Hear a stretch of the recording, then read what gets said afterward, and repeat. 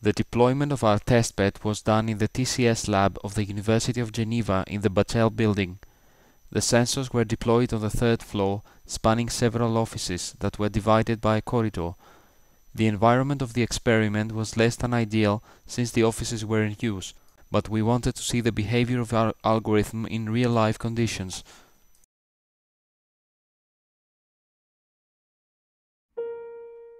In our demo, we used a Surveyor SRV-1 robot to play the role of the target.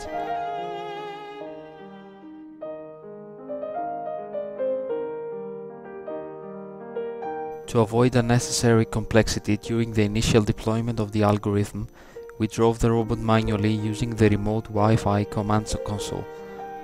The same algorithm could just as easily be tested with any movement pattern.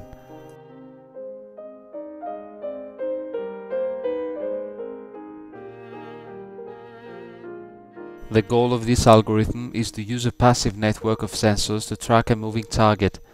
Due to the topology of our installation testbed, the message range of the sensors has been reduced, so that while we have a connected communication graph, we don't have a fully connected one.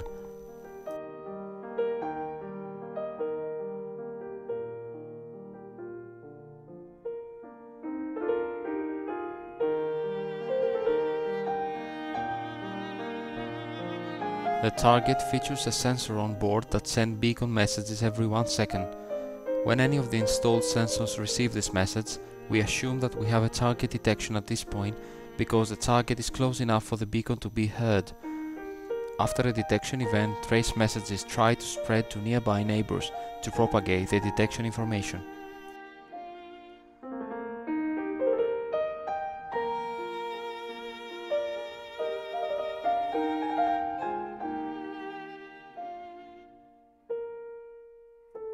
The target followed 2 different paths moving from room to room through the corridor. This is how we are graphically representing the network and the operation of our algorithm on it. All nodes are represented by triangles. The smaller triangles represent passive sensors that have an intensity value of 0. Nodes that detect the target receive a maximum intensity value and are represented by big blue triangles.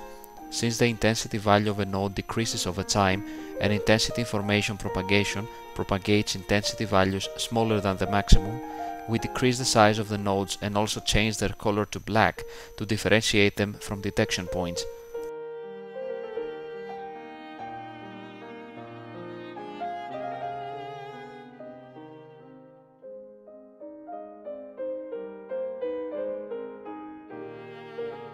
In the following videos, we mark with red color the trajectory of the target and with blue the detection points.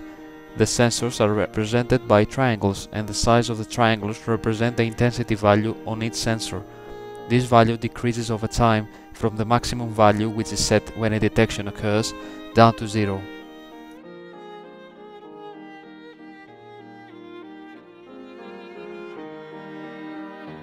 The lines you see connecting 2 nodes show that the trace intensity value has been spread between these 2 nodes.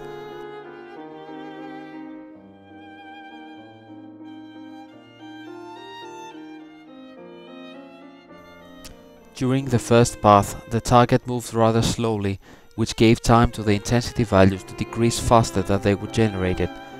This fact, in conjunction with the facts that the algorithm features a built-in inhibition mechanism for traces propagation, and the topology of our testbed allowed only very narrow paths, led to less spreading of the traces.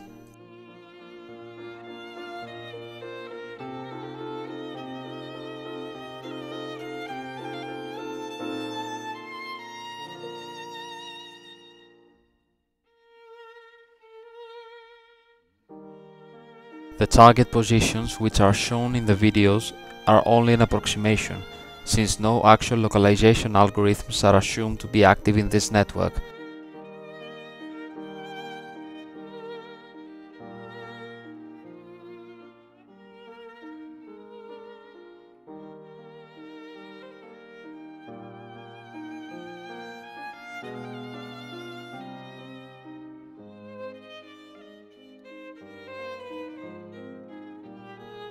By studying the experimental results, We noticed that while in simulation the spreading mechanism seemed to work fine in most configurations, this was a direct result of the large amount of nodes, the setting of the target speed, and the adequate space given for propagation.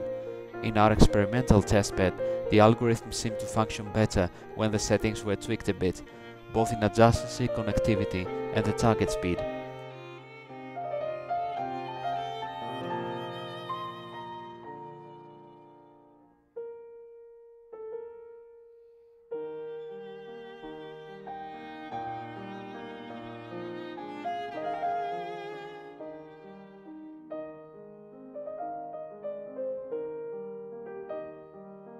Experimental validation showed that we can improve the outcome of the algorithm in cases that the parameters are not ideal, which in real life would be in most cases.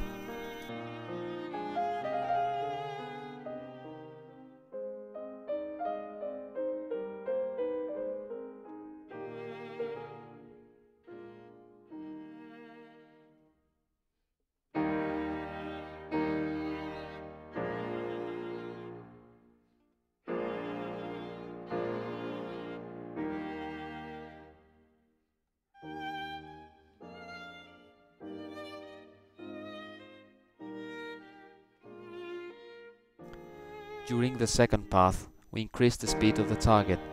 By doing this, we didn't allow the network to decrease the intensities before new detections occurred.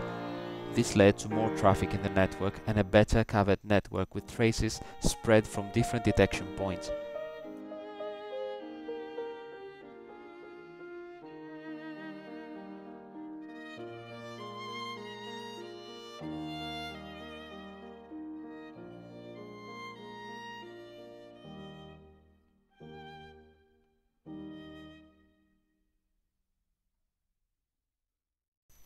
Our real testbed experiment clearly showed us that in order for the trace spreading mechanisms to work properly, connectivity issues should first be resolved.